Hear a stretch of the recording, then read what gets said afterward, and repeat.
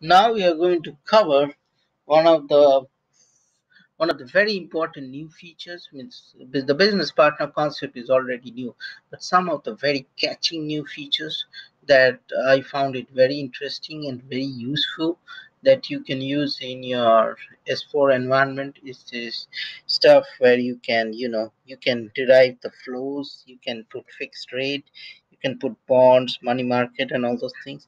Look at the different types of screens. It's this screen reminds me of the old way of finding personal number. I think the transaction was PPOSW, where you can find the personal number based on this. So this transaction, one thing we saw, it's a lot of clicking. Okay, so it might be a little annoying, but we will adjust, and there's always another way to do it. If you want to customize, you can get the old features back.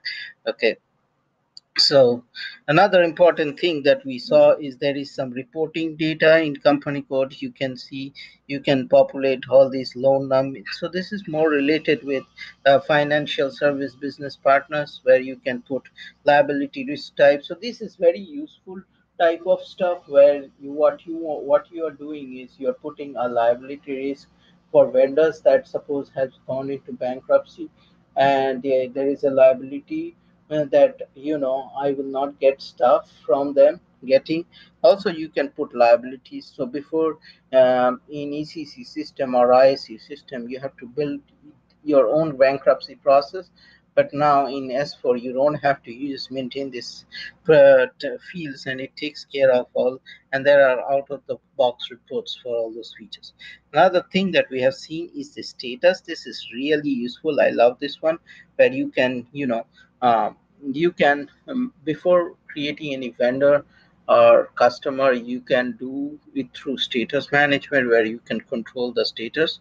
So we can assign a status profile here, and we can assign different statuses, and based on that it can go for workflows and all those things.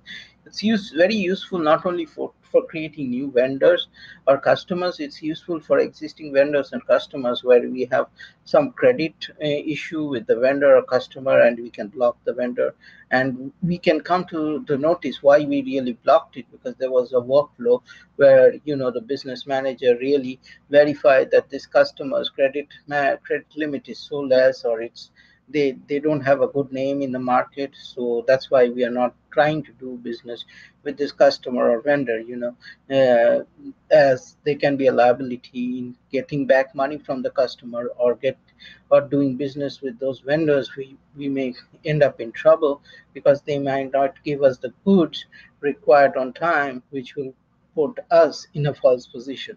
So this feature is really helpful. Okay, so this covers and everything related with the business partner new features.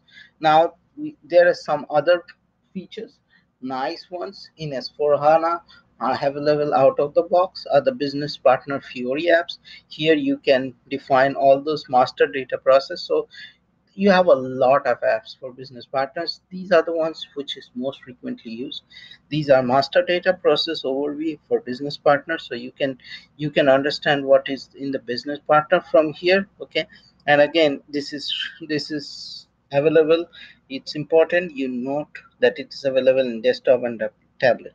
Now, creating business partner relationship, this is only available in desktop, where you can suppose give the Fury tiles in the desktop, where they can, if you don't like the screen BP, they have given you the option of creating the business partner through a Fury app. This is another one which is very useful, is the display business partner relationship, where you can find the relationship between the accounts receivable, accounts payable, customer, vendor, and all those things. Display the BP role definition. Okay, so these are the ones that it's very useful. Again, we will show in details how you can find which are the roles already configured for a particular BP, and that will help you find out. So this business partner Fiori app really is useful for all these features.